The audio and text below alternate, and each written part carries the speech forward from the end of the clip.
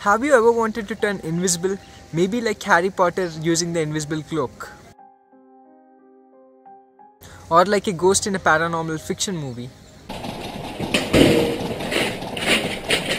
Or using some kind of invisible ink. Then you're at the right place. In the next few minutes, we are going to learn if we can really turn invisible. Before getting into the video, let us clear up some basic concepts. First, in order for us to see something, the object either needs to emit light directly like the sun or the bulb, or else light has to bounce off an object into our eye. Second, an object is termed to be invisible when it is not perceivable by the eye. For this to be possible, either light rays should not enter the eye, or even if they enter, we should not be able to sense it. In this video, we are going to explore 5 different possibilities to become invisible. First way, move the objects at great speeds. There are few theories that say that an object can turn invisible when it travels at a speed greater than that of light because the light cannot catch up with it. But Einstein's special theory of relativity says that we need infinite amount of energy to get an object to the speed of light. So this may not be practically possible. Rule this out. So in the same lines, let us think. What if we can make an object move at a very fast velocity but less than that of light so that we can't see it? Okay, let me clarify this by using an example of a bullet. You can see a stationary bullet, but you cannot see the bullet fired off the gun because it is traveling at a great speed. Now that we understand that a bullet can become invisible, the real question is, can a human become invisible? Let us consider the following scenario. Your friend is standing in the corridor and you want to run very fast so that you become invisible to your friend. Let us assume that the width of the corridor is 3.5 meters.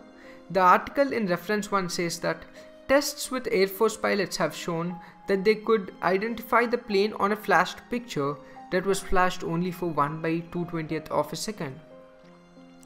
So you'll have to move across the corridor faster than that. Let us take 1/300th of a second. And if you do the calculations, you will end up with a speed approximately equal to 10 power 3 meter per second, which is 1 kilometer per second.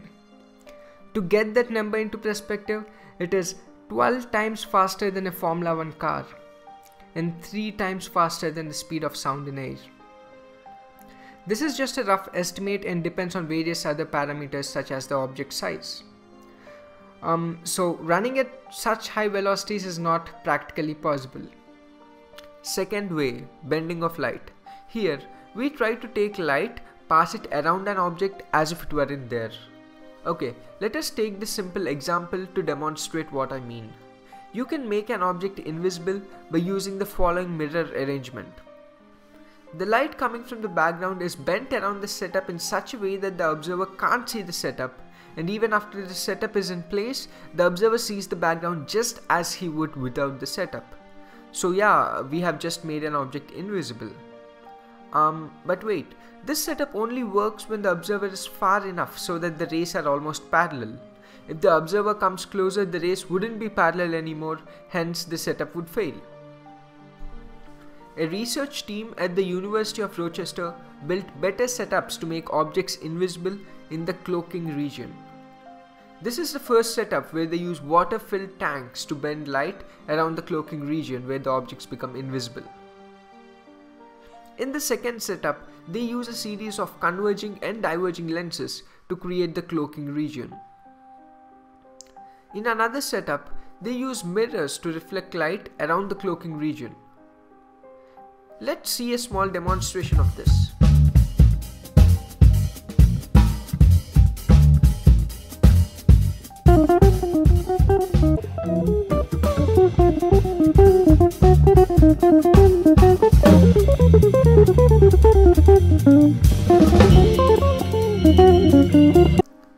So yeah, pretty cool, right?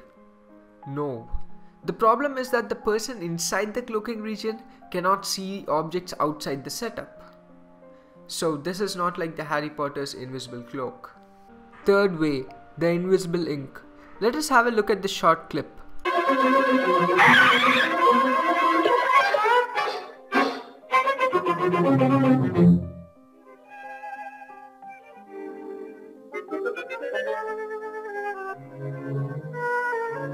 Jerry disappears when he jumps into a mug of invisible ink.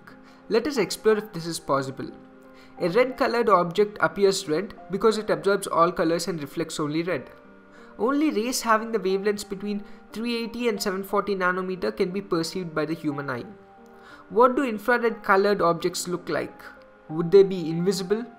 So if we paint a human with red ink, he will look red. But what if we paint him with an infrared paint? Would he really be invisible? No. As the infrared ink absorbs all colors except infrared, it turns out that it absorbs all colors in the visible range. So our eye perceives the object as black but not invisible. Invisibility is not about absorbing the light, but you should be able to see what's behind the object.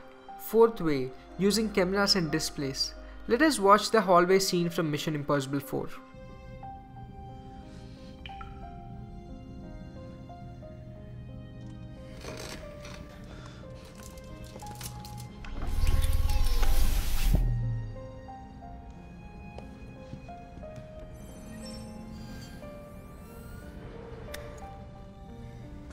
In this clipping, a camera captures the background and projects it onto a screen, creating an invisible region.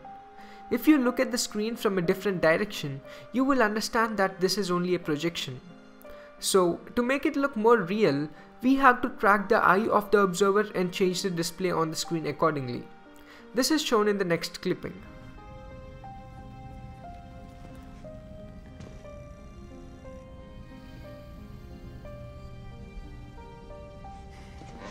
So we have achieved complete invisibility. But wait, what happens if there are two people?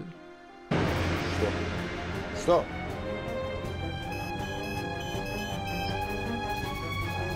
The system fails. Fifth way, using metamaterials. Metamaterials are man-made materials that have properties which go far beyond the natural materials. For example, a metamaterial with negative refractive index can be realized. Scientists were able to realize an invisible cloak for the first time in 2006, but it was only at microwave frequency range. Work on achieving similar results in the visible range is still under progress. If you want to know more about the metamaterials and cloaking, check out the TED Talk that is linked in the description below. Well, to summarize all of this, we have explored 5 different possibilities to become invisible. First, traveling at great speeds. Second, using an arrangement of mirrors. Third, the invisible ink. Fourth, using a camera and a screen. And finally, the metamaterials. I hope you liked the video. I would like to thank Nikhil and all others who helped me make this video. Hit the subscribe button to stay tuned to more videos.